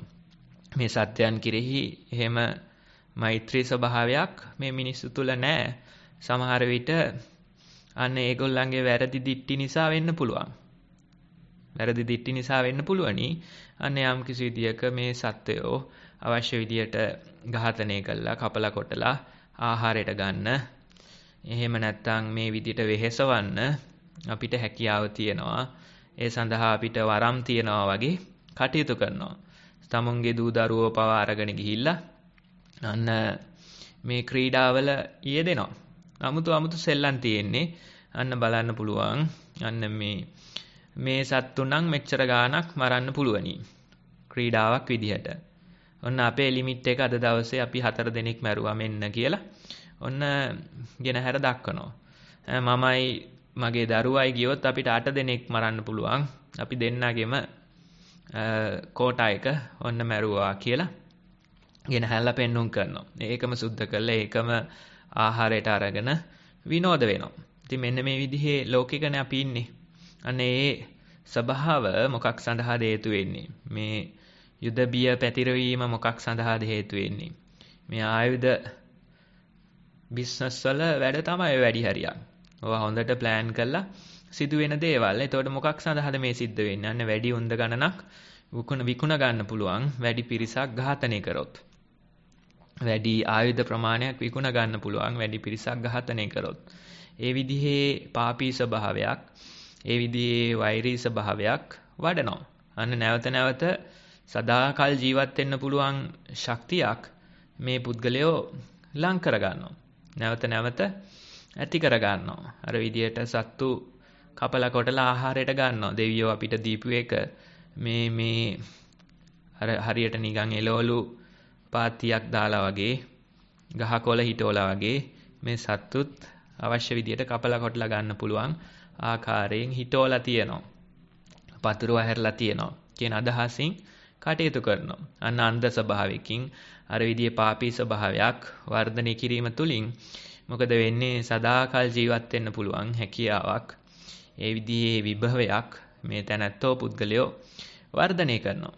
නමුත් ඒ ලෝකෙම තවත් කෙනෙක් ඉන්නවා අන්න සමහර විට මේ සත්තු කෙරෙහි හිතානුකම්පී මේ විදිහට මෛත්‍රී සිතින් බලනවා. මේ සත්තුන්ටත් වේදනාව දැනෙනවා. මේ සත්තුත් මේ විදිහට මේ හැඟීම් ප්‍රකාශ කරනවා. ඔය සතෙක් දිහා වුණත් පොඩ්ඩක් අවධානයෙන් බලාගෙන ඉඳියොත් ඒක හොඳට දකින්න පුළුවන්. ඒ සත්වයාටත් බිය දැනෙන හැටි, තිගැස්සෙන හැටි, වේදනාව දැනෙන හැටි මේ විදිහේ ස්වභාවයක් ඒ සතා තුලත් තියෙනවා. අන්න එතකොට අන්න ඒ වගේ මෛත්‍රී සහගත හිතකින් කටයුතු කරනවා නම් මේ සත්වයන්ට වෙහෙස පීඩාවක් කරන්නේ නැහැ කියලා අදහස් කරනවා නම් අන්න ඒ වගේ පුද්ගලයොත් මේ ලෝකේ කොතෙකුත් ඉන්නවා. දැන් ඔය දෙපැත්තම අපිට දකින්න පුළුවන්. අර විදිහට විනෝද ක්‍රීඩා වශයෙන් මේ වෛරය පතුරවමින් මේ සත්තුන් ඝාතනය කරමින් කපමින් කොටමින් ඒ විදිහට ගමන් කරද්දී අනිත් පැත්තෙන් මේ සත්තුන්ගේ යහපත සලසන්න, මේ සත්තුන්ට මෛත්‍රී හිතක් වඩන්න, මේ සත්තුන්ට අනතුරක් නොකරන්න උත්සාහ ගන්න පිරිසකුත් මේ ලෝකේ ඉන්නවා. අන්න පැවැත්ම නැවැත්ම කියන දෙපැත්ත තමයි මේ තියෙන්නේ.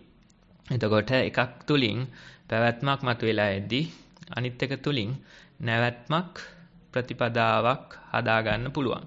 ඉතින් එන්නේ විදිහට උත්සාහ කරන ලෝකෙක මේ භාවනාවක් ප්‍රතිපදාවක් වඩන කෙනෙක් අන්න තමුන් තුලින් අත්දකින්නවා මේ සතුන්ට මේ විදිහේ අනතුරක් කරදරයක් කරන්න හේතු වෙන මූල ස්වභාවය.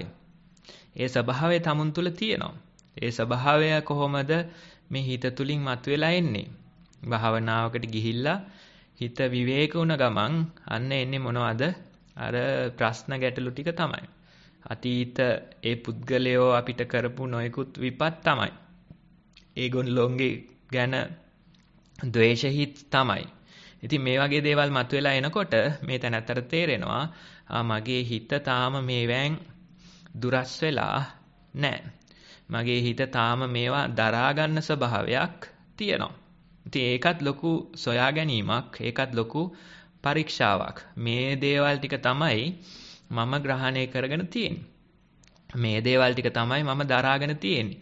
නැවත නැවත මේ සිහියක් පිහිටවන කෙනෙක් අන්න යම්කිසි පරීක්ෂාවක පුහුණුවක යෙදෙනවා. අන්නේ පුහුණුව තුළින් ටිකෙන් ටික මේ තැනැත්තා යම්කිසි ශක්තියක් හැකියාවක් දියුණු කරගන්නවා. මේ භාවනාවක් නැවත නැවත වැඩිම තුලින් පුහුණු කිරීම තුලින් මොකද්ද මේ හැකියාව ශක්තිය? අන්න අර දේවල් මේ හිතට දරණ ස්වභාවය, මේ හිතේ රඳන ස්වභාවය ටිකෙන් ටික දුර්වල වීමක්, ටිකෙන් ටික ෂය වීමක් මේ තැනැත්තට භාවනාව තුලින් දකින්න පුළුවන්. ඔක ඇත්තටම මේ විදිහට කිව්ව හැකි. අපි කිව්වොත් දැන් ඔය ද්‍රව්‍ය ස්වභාව ඝන ද්‍රව වායු කියලා අන්න කොටස් තුනක් විදිහට පෙන්නුවොත් අන්න ඒකේ අපි දන්නවනේ ඝණයක ස්වභාවය. ඝණයක් පැහැදිලිව ග්‍රහණය කරන්න පුළුවන්. හොඳට අහු වෙනවා.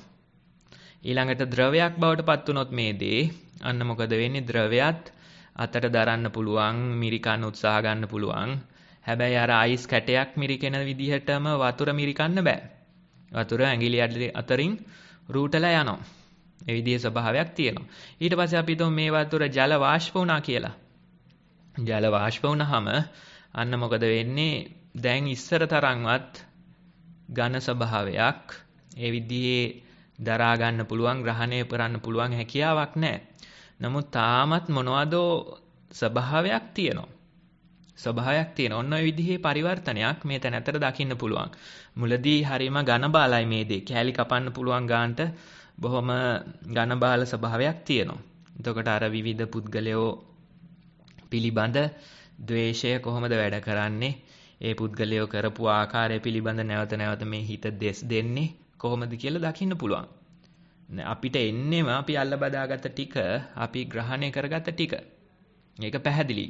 එතකොට ඒ ප්‍රතිපදාව වඩ아가න යනකොට, සිහිය පිහිටවාගෙන යනකොට මේ විදිහේ දේවල් තමයි මට එන්නේ කියන දේ දැනගනිමින් කාලයක් තිස්සේ පුරුදු කරනකොට අන්න මොකද වෙන්නේ? අන්න ටිකෙන් ටික මේක ද්‍රවයක් වගේ ස්වභාවයකටපත් වෙනවා. අර කරන පුහුණුව තුලින් අපි කියනවා මොකද්ද? ප්‍රමාණාත්මක වෙනස්කම් ගොඩක එකතුවක් ගුණාත්මක වෙනසක් බවට පත් වෙනවා. අන්න ඝණයක් විදිහට තියෙන දේ උෂ්ණත්වයේ ඉහළ යාම තුලින් යම් කිසි වෙලාවක අන්න ගුණාත්මක වෙනසක් වෙනවා. එතකොට ඝණයක් ද්‍රවයක් බවට පත් වෙනවා. ඒක හාත්පසින් වෙනස්. නමුත් අර උෂ්ණත්වයේ ඉහළ යන වෙලාවේ අපිට එහෙම ලොකු වෙනසක් දැනුනේ නැහැ. ඊට පස්සේ අර ද්‍රවය තව රත් කරගෙන යනකොට අන්න උෂ්ණත්වයේ ඉහළ යනවා. ප්‍රමාණාත්මක වෙනස්කම් සිද්ධ වෙනවා. එතකොට එහෙම ලොකු වෙනසක් අපිට දැනෙන්නේ නැහැ. නමුත් ඔන්න යම් කිසි වෙලාවක වායුවක් බවට පරිවර්තනය වුණාද මහා අහස පොළොව වගේ වෙනසක් පේන්න පටන් ගන්නවා. ඉතින් ඔන්න ඔය විදිහේ වෙනසක් තමයි අපි තුලත් ක්‍රමානුකූලව සිද්ධ වෙන්නේ. කරන්න තියෙන එකම දේ මේ සිහිය පිහිටවා ගැනීමක් සිද්ධ කරනවා. සිද්ධ කරනකොට අපිට දකින්න පුළුවන් මේ වේ ඝන බාල ස්වභාවය දුරු වෙලා යනවා කියලා. මේ ග්‍රහණය කරන්න පුළුවන් හැකියාව දුරු වෙනවා කියලා. ඝනයක් ද්‍රවයක් බවට පත් වෙනවා. ද්‍රවයක් වායුවක් බවට පත් වෙනවා. වායුවක් වුණත් තාම මොනවදෝ තියෙනවා. මොනවදෝ ස්වභාවයක් තියෙනවා. නමුත් අච්චර ග්‍රහණයක්, අච්චර වෙහෙස පීඩා ගැනීමක් ඒ තුල නැහැ කියලා තම තමුන්ට දකින්න පුළුවනි. අන්නේ වෙනස තමයි වෙන්නේ මේ ප්‍රතිපදාවක් තුලින්. එතකොට කෙනෙක්ට සමාව දෙනවා කියන එක අපි හිතලා කරනවටත් වැඩිය ඉබේ සිද්ධ වීමක් තමයි සිද්ධ වෙන්නේ. දැන් ওই කෙනෙක් එක කතා කරනකොට සමහර විට දකින්න පුළුවන් මේ තැනැත්තා මේ සිදුවීමක් අල්ලගෙන නැවත වෙහෙස පීඩාවටපත් වෙනවා. ඒ සිදුවීම එයා අතහරින්න කැමති නෑ. ඒ සිදුවීමම කතා කරනවා මොන දේ කතා කරත්. කොහෙන් කැරකිලාවත් අර මැක්කාගේ කතාව වගේ එතෙන්ටම ඇවිල්ලා නතර වෙනවා. මොන දේ කිව්වත් අර දේ පිළිබඳ හින්ට් එකක් ඒ ප්‍රකාශය තුල ගැබ්බෙලා තියෙනවා. මොකද්ද මේ අදහස? අන්න තාම මේ හිත මේ දේ හොඳට ග්‍රහණය කරනවා, ඝන බාල විදියට දරනවා. ඉතින් එතකොට මතු පිටින් කොච්චර මෛත්‍රිය පැතුලුවත් වැඩක් නැහැ. වැඩක් නැහැ. මෙත් සිතින් කියලා කිව්වට වැඩක් නැහැ. මොකද හේතුව මෙත් සිත යට තියෙන්නේ ද්වේෂය. අන්න මේ හිතට මේ දේ දරනවා. මේක හොඳට ග්‍රහණය කරනවා. අර සත්තුන්ගේ පහුරු තියෙන්නේ. පහුරු වලින් ඇල්ලුවාම බලලෙක්ගේ වගේ පහුරකින් ඇල්ලුවාම 아무තු ග්‍රහණයක් නේ තුල තියෙන්නේ. අන්න ඒ වගේ ග්‍රහණයක් මේ හිත තුල තියෙනවා. එතකොට අන්න ඒකටම නැවත හිත ඇදිලා යන ස්වභාවයක් මේ තැනත තුල තියෙනවා. ඉතින් අපිට මොකද්ද කරන්න පුළුවන්? නැවත අන්න සිහිය පිහිටවා ගැනීමක් වගේ ප්‍රතිපදාවක් වඩන්න පුළුවනි.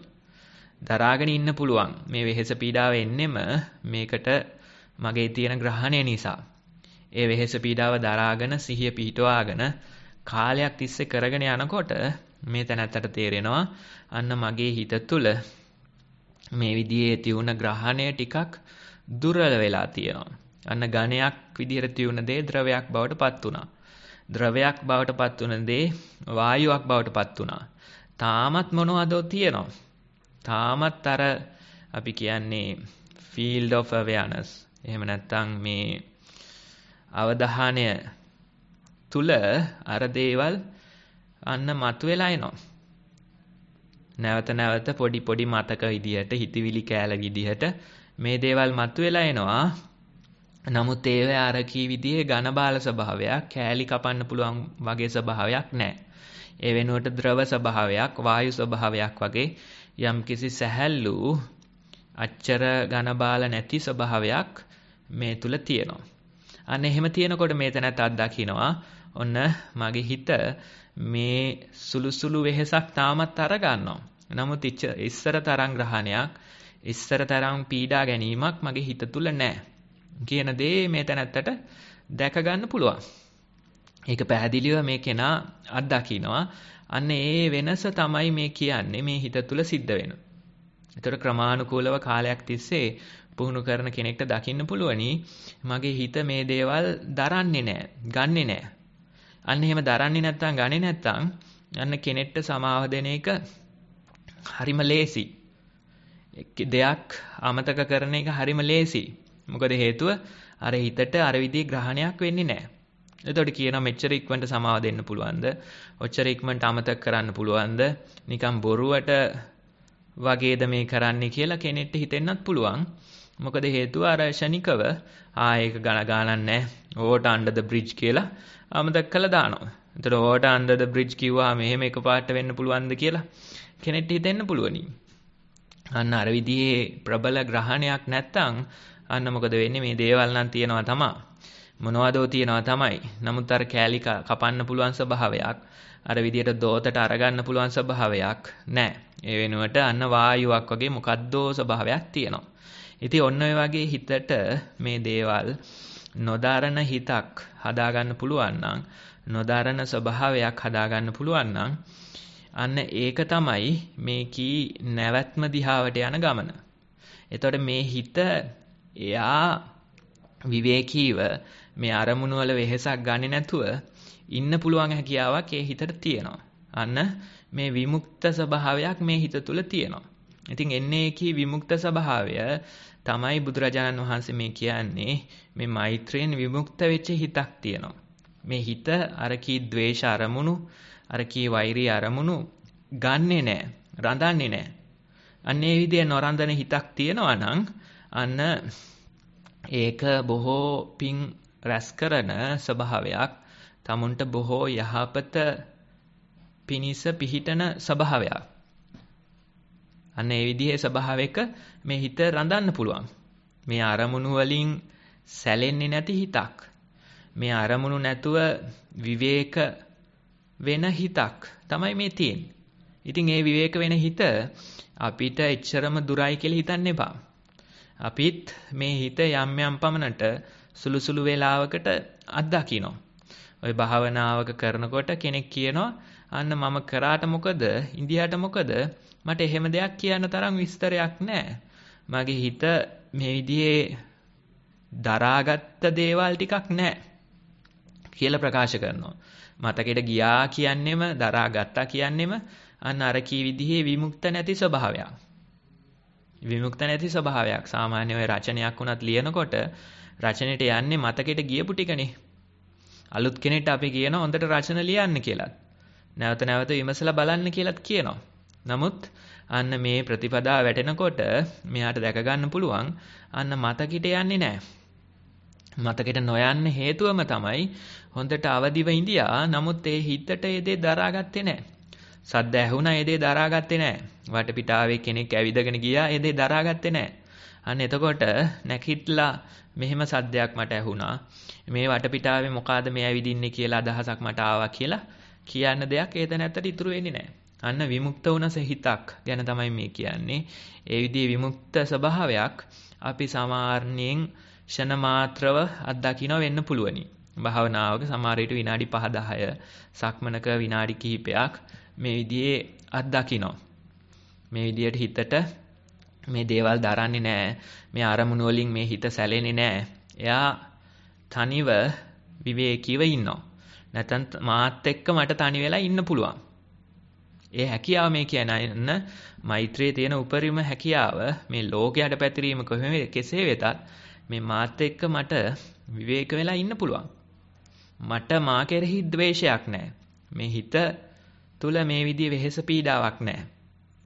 ඒ වෙනුවට මාත් එක්ක මම තනි වෙලා, මාත් එක්ක මම විවේක වෙලා කල් ගත කරනවා. අන්න ඒ විමුක්ත හිත අන්න නිවනට, නිවීමක් දිහාවට, නැවැත්මක් දිහාවට හරි ළඟයි. එහෙම නැත්තම් මොකද වෙන්නේ?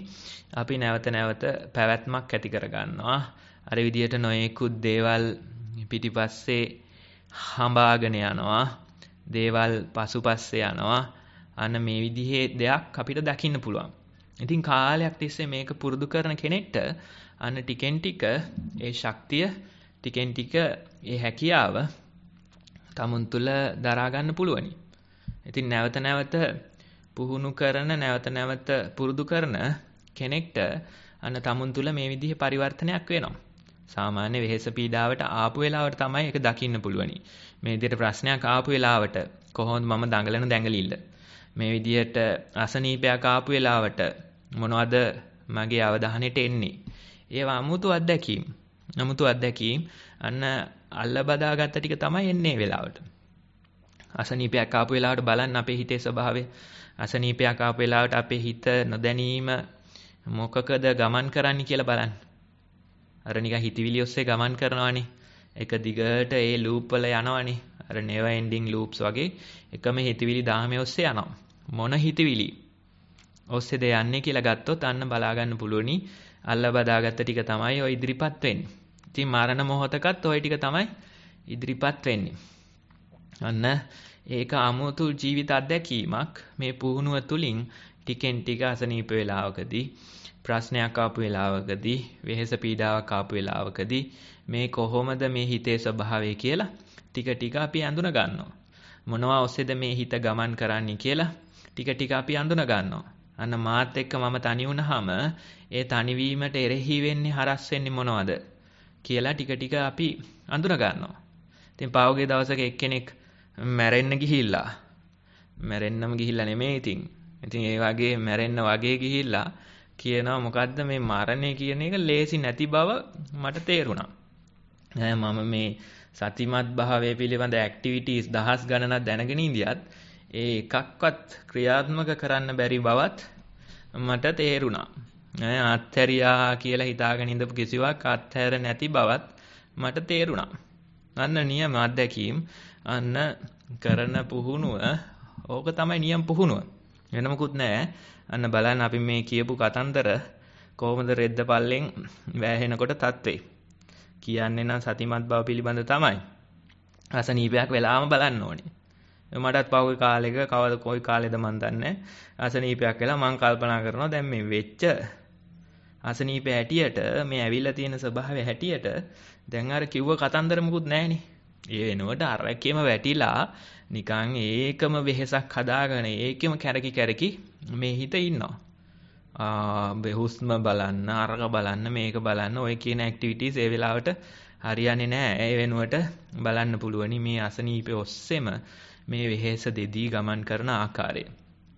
මේ අත්හැරියා කියලා හිතාගෙන ඉඳපු දේවල් ඒවා නම් මම නෑ ඒවා අත්හැරලා තියෙන්නේ කියලා ඒවා නම් එච්චර වෙහෙසක් නෑ කියපු දේවල් කොහොමද සර්පය වගේ ඇවිල්ලා නැවත පහර දෙන්නේ කියලා දකින්න පුළුවන්. ඔය නිකන් මේ අර මැරිලා යනවා මෙහෙම මැරෙනවා මේ විදියට සිහිය පිටවාගෙන මැරෙනවා අර නිකන් අර ටයිටැනික් ෆිල්ම් එකේ අර නලලට තොත්තුවක් දීලා වතුර යටට යවන්නේ. ඒ වගේ මැරෙනවා කියලා හිතාගෙන ඉඳියට එහෙම සුන්දර අවසානයක් නෙමෙයි ඔකේ තියෙන්නේ. ඒ වෙනුවට අඬලා වැළපිලා රීගන ගාගෙන ඔහොම තමයි මරණය එන්නේ. එතකොට ඒ වෙලාවට ওই කතන්දර මුකුත් හරියන්නේ නැහැ. ওই කෙරුවාවල් මුකුත් හරියන්නේ නැහැ. ඒ වෙලාවට කලින් වඩපු හිතක් තියුණොත් අන්න ඒක තමයි ක්‍රමවේදී. අර මරණය එන්න කලින් අර ශරීර සෞඛ්‍ය හොඳට තියෙන වෙලාවේදී ඇඟ දුර්වල ඉන්න කලින් මේ විදිහේ හිතක් වඩලා තියුණොත් අන්න මරණ මොහොතේත් ඒ හිත තමයි ක්‍රියාත්මක වෙන්නේ. අන්න ඒ වගේ කෙනෙක්ට අන්න මේ අපි අද දවසේ කතාව පටන් ගත්ත විදිහට මැරෙන්න පිං ඇති. ඇත්තට මැරෙන්න පිං ඇති කෙනෙක්. එහෙම නැත්තම් මොකද වෙන්නේ? අන්න මරණ මොහොතේ මොකක් හරි එකක් අල්ල ගන්නවා. අල්ලගෙන ඒක ඔස්සේ අලුත් පැවැත්මක් ගෙතිලා එනවා. බඩගින්න අල්ලගත්තොත් එක පැවැත්මක් ගෙතිලා එනවා. ද්වේෂය අල්ලගත්තොත් තව පැවැත්මක් ගෙතිලා එනවා. අර විදියට කරපු පාප කර්ම අල්ලගත්තොත් තව පැවැත්මක් ගෙතිලා එනවා. ඉතින් ඔන්න ඔය විදිහේ ස්වභාවයක් තමයි තියෙන්නේ. අන්න බඩගිනි පෙරේතෙක් විදියට පැවැත්මක් හදාගන්නත් බැරි නෑ. උනුනුන් කා ගන්න ද්වේෂය රජ කරන ස්වභාවයක් පිළිබඳ පැවැත්මක් හදාගන්නත් බැරි නෑ. එහෙම නැත්නම් මුලාව රජ කරන අමුතු ලෝකයක අතරමං වෙලා ගංජා සුරුට්ටුවක් බීගෙන වගේ ඉන්න ස්වභාවයක් ඇති පැවැත්මක් හදාගන්නත් බැරි නෑ. අන්න මොකද වෙන්නේ? බොහෝ කාලයක් ජීවත් වෙන්න බල කරනවා මේ කට්ටියට. මරණය කිව්වට එහෙම එකක් නෙමෙයි. අන්න බොහෝ කාලයක් පවතිනවා. සංසාරයක් ගෙතෙනවා. අනිත් පැත්තෙන් අර විදිහේ විවේක හිතක් තියනවා නම් අන්නේ තැනැත්තා මැරෙන්න පිං ඇත්තෙක්. මේ ගමන අවසන් කරන්න, කෙලවර කරන්න පිං ඇත්තෙක්. අන්න ඒ විදිහේ පිං ඇති ස්වභාවයක් අපිට වර්ධනය කරගන්න කියන ආරාධනාව තමයි බුදුරජාණන් වහන්සේ සිද්ධ කරන්නේ. මරණ මොහොතට ගිහිල්ලා මේක කරන්න නම් බලාගෙන ඉන්න එපා. මොකද යථාර්ථය ඊට වැඩිය බොහෝම කටුකයි. ඒක ඉතින් ආපු වෙලාවට අසනීපයක් ආපු වෙලාවට ඔය මරණය වගේ පොඩ්ඩක් සතියකට දෙකකට හරි ආපු වෙලාවට දැක ගන්න පුළුවන් කොහොමද මේ හිතේ ස්වභාවය. අර කියපු කතන්දර කොහොමද ඇත්තට ක්‍රියාවත් වෙන්නේ? කියපු බණේ කොහොමද මම ක්‍රියාවත් කරවන්නේ කියලා දැක ගන්න පුළුවනි. අන්න ඒ ස්වභාවය අපි දකිනවා නම් අන්න කලින්ම පුහුණු කරලා තිබුණොත් යහපත්. කලින්ම මේ විදියට හිතක් විමුක්ත හිතක් වඩාගෙන තිබුණොත් යහපත්. මොකද තාම ඔය කසකාරය විතරයි මරණය කියන එක එහෙම ලේසි පහසු විදියකට එන එකක් නැහැ. තව සෑහෙන අඬෝලා වද දීලා තමයි මාරයා අපිව අරගෙන යන්නේ. ඒකත් බලාපොරොත්තු වෙන විදිහට නෙමෙයි අරගෙන යන්නේ. ඒතකොට ඒ වගේ අවිනිශ්චිත ස්වභාවයක් අපි ළඟ තියෙනවා නම් අන්න හොඳම දේ තමයි මේ පණ තියෙන වෙලාවේ මේ වේදනාවක් නැති වෙලාවේ මේ වෙහෙස පීඩාවක් නැති වෙලාවේ අන්න ඒ වෙලාවේ මේ විදිහේ හිතක් ටික ටික වඩා ගන්න. අර විදිහේ ගුණාත්මක වෙනසක් මේ හිත තුළ ඇති කර ගන්න. අර ඝන බාල ස්වභාවයක් වෙනුවට ද්‍රව ස්වභාවයක් වගේ ද්‍රවයක් වෙනුවට වායු ස්වභාවයක් වගේ මේ විදිහේ හිතක් ඇති කර ගන්න. ඒ ඇති කරගත්තොත් අර මරණ මොහොතේ ඇල්ලුවට අහු වෙන්නේ නැහැ නේ. හුලන්නේ අල්ලන්න තියෙන්නේ. වායුවක් වගේ දෙයක් ග්‍රහණය කරන්න හැදුවට මිරිකල අල්ලන්න හැදුවට අන්න අහු වෙන්නේ නැහැ. ග්‍රහණය වෙන්නේ නැහැ. අන්න එහෙම ග්‍රහණය වෙන්නේ නැත්නම් අන්න ඇත්තටම මැරෙන්න පිං තියනවා. ඇත්තටම මේක අවසන් කරන්න පිං තියනවා කියලා අපිට කිව්ව හැකි. ඉතින් එන්නේ විදිහේ උත්සාහයක්, ඒ විදිහේ ක්‍රමානුකූල ප්‍රතිපදාවක් වර්ධනය කර ගැනීම සඳහා ඒ වගේ විමුක්ත හිතක් මේ විදිහට දේවල් නොගන්නා නොදරන හිතක් වඩා ගන්න අද දවසේ මේ ධර්ම දේශනාවත් උපකාර වේවා කියලා අපි ප්‍රාර්ථනා කරමු. සාදු සාදු සාදු. එහෙමනම් එම ධර්ම දේශනාව සිදු කළ ධම්මකුසල ස්වාමීන් වහන්සේට උන්වහන්සේගේ සියලුම ආධ්‍යාත්මික පැතුම් ඒ ආකාරයෙන්ම සාක්ෂාත් වේවා යන ප්‍රාර්ථනාව ඇතුව එහෙමනම් ස්වාමීන් වහන්සේ අපි අද දවසේ වැඩසටහන අවසන් කරමු. හරි. අවසරයි ඔබ වහන්සේ වන්දනා කිරීමට. හොඳයි. සාදු සාදු සාදු. ඕකාස වන්දාමි භන්තේ සුඛී හොන්තු. සාදු සාදු. මයා කතම් පුඤ්ඤං සාමිනා අනුමෝදී තබ්බං. සාදු සාදු අනුමෝදාමි. සාමිනා කතම් පුඤ්ඤං මයිහං දාතබ්බං. සාදු අනුමෝදිතබ්බං. සාදු සාදු අනුමෝදාමි. ඕකාස ద్వාරත්තේන කතං සබ්බං පච්චයං කමතමේ බන්තේ. කමාමි කමිතබ්බං. සාදු සාදු. ඕකාස කමාමි බන්තේ. සුඛී හොන්තු. ဒုတိယම්පි ඕකාස වන්දාමි බන්තේ. සුඛී හොන්තු. තතියම්පි ඕකාස වන්දාමි බන්තේ. සුඛී හොන්තු. අභිවාදන සීලිස නිච්ඡං වද්දා පචායිනෝ චත්තාරෝ ධම්මා වඩ්ඩಂತಿ ආයුවන්නෝ සුඛං බලං ආයුරාෝග්‍ය සම්පatti සග්ග සම්පatti මේවචාතෝ නිබ්බහන සම්පatti මිනාතේ සමිච්ඡතෝ. සාදු සාදු සාදු. සීලවන්තං ගුණවන්තං පුඤ්ඤක්කෙතං අනුත්තරං දුර්ලභේන මයා ලද්දම් පස්සිතුං වන්දිතුං වරං සාරිපුත්තාදි තේරාණං ආගතම් පටිපාටියා සද්ධා සීලං දයාවාසං බුද්ධ පුත්තං නමාමි. සපත්තේවා. හැම දිනාටම තෙරුවන් සරණයි.